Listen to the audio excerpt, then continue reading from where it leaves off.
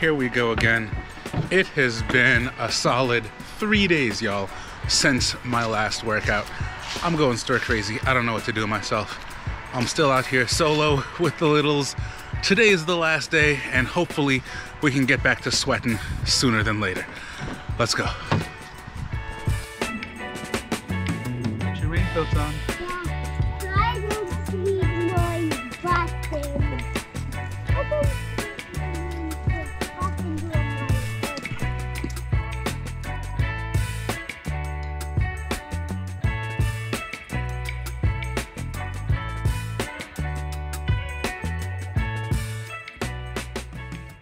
So I mentioned that I raced a couple of months ago, and that went surprisingly well. The Boston Tri is such a fantastic time.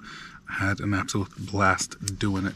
But right now, we at the library checking out some books. Figured it's just as good a time as any to update you on what is next. And legit next up is running focus, running the Phoenix Marathon in February. Running actually came back before anything else, and I'm so comfortable with it. Not really racing this one for speed or performance. It's really to support a friend of mine and current client who wants to run her first marathon, so why not? I'll go out there and pace you along the way. In doing that though, I'm also going to be getting myself ready for 26 Point True, which is a couple of months after that. And figure you run 2 marathons, you're gonna have to put in some volume, you're gonna have to get yourself familiar with that training cycle all over again, and they'll put me in a real good place for my A race, which is the Patriot Half. That's right, going back for half Ironman. I am ready to get hurt again.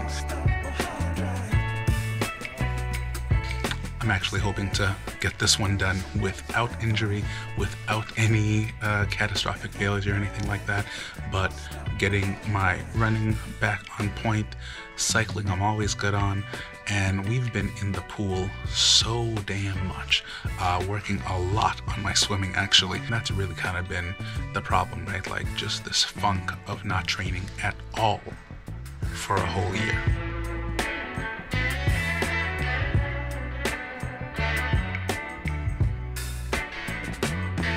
Though in the moment, we gotta take a step back, because that is not the only thing going on. I would love to be dialed in 24/7 on the training, but that's just not the reality for this dude.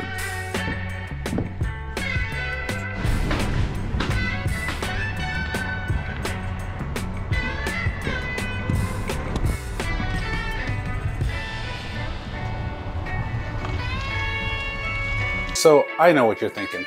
It's like middle of November. Why are you talking about the 2024 season? What do you got going on? Well, the honest truth is, I'm gonna be transparent. I got seasonal depression, and I don't talk about it, but I know I'm not the only one, and I just need something. I need something to help me get through these tough New England winters. And that something can be very different for lots of different people, but for me, I gotta stay moving. I've gotten into winter sports, y'all. I'm skiing, I'm ice skating, and last year was a wash, but this year we got all the stuff. We are prepared. We're gonna be sledding. We're just gonna try to get out and do all the things just to try to keep sane during the winter.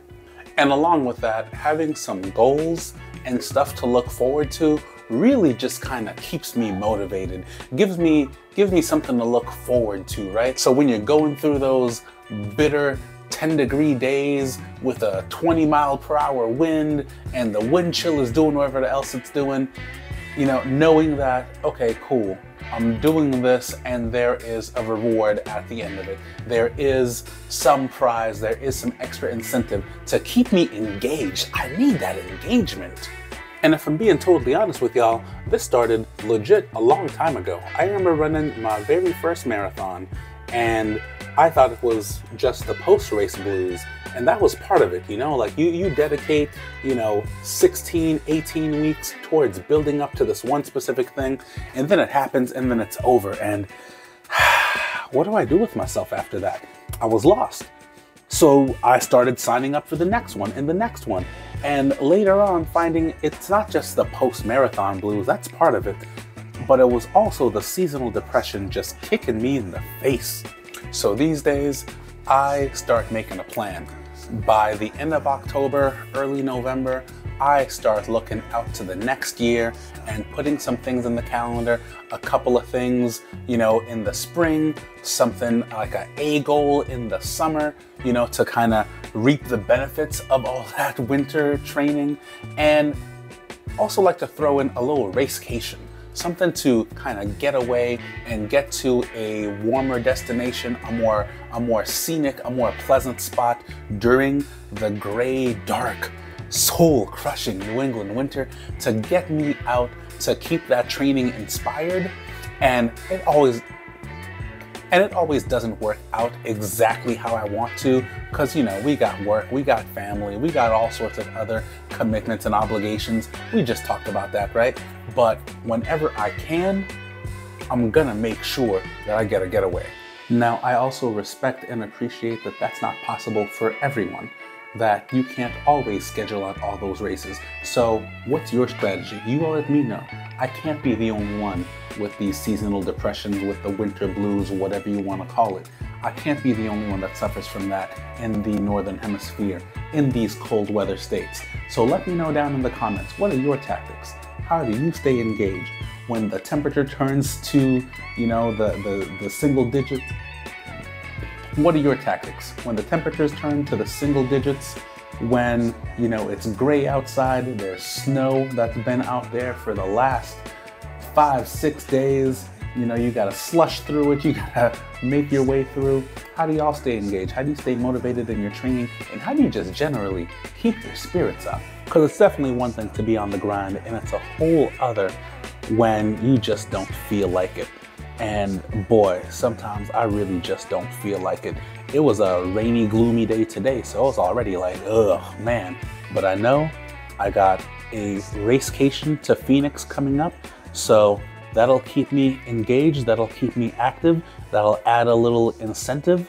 I'm gonna use the April marathon to just kind of keep building towards my A race, which is the half iron in July. June? I think it's June. We'll put that date up there. Either way, we're gonna keep it nice and short for this one. We're still out here solo. I gotta get the next meal ready for the littles. They're over here checking out the Magic School Bus. So I'm gonna cuddle up with Miss Frizzle and them. And till next time, y'all, it's been real.